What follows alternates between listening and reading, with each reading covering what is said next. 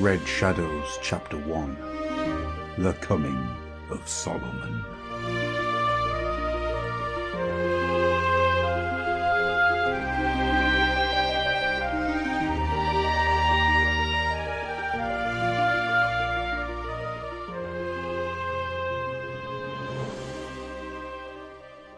The moonlight shimmered hazily, making silvery mists of illusion among the shadowy trees. A faint breeze whispered down the valley, bearing a shadow that was not of the moon mist. A faint scent of smoke was apparent.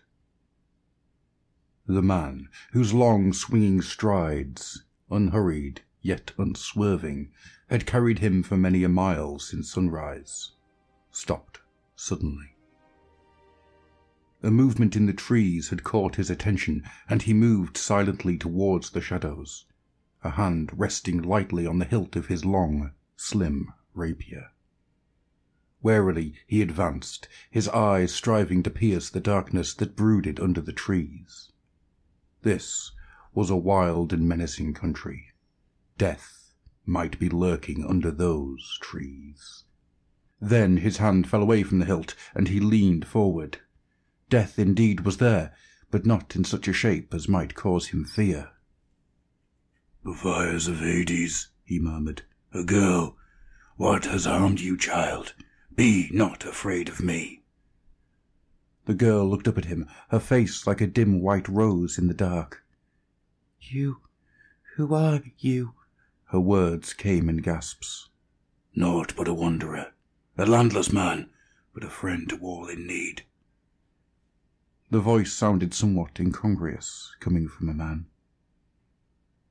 The girl sought to prop herself up on her elbow, but instantly he knelt and raised her to a sitting position, her head resting against his shoulder. His hand touched her breast and came away, red and wet. "Tell me." His voice was soft, soothing, as one speaks to a babe. "Leloup," she gasped, her voice swiftly growing weaker. "He and his men descended upon our village a mile up the valley. They robbed, slew, burned." "That then was the smoke I scented," muttered the man. "Go on, child." "I ran. The wolf pursued me and caught me." The words died away in a shuddering silence. "I understand, child. Then he stabbed me with his dagger. Oh, blessed saints, mercy." Suddenly, the slim form went limp. The man eased her to the earth and touched her brow lightly. "Dead," he muttered. Slowly he rose, mechanically wiping his hands upon his cloak.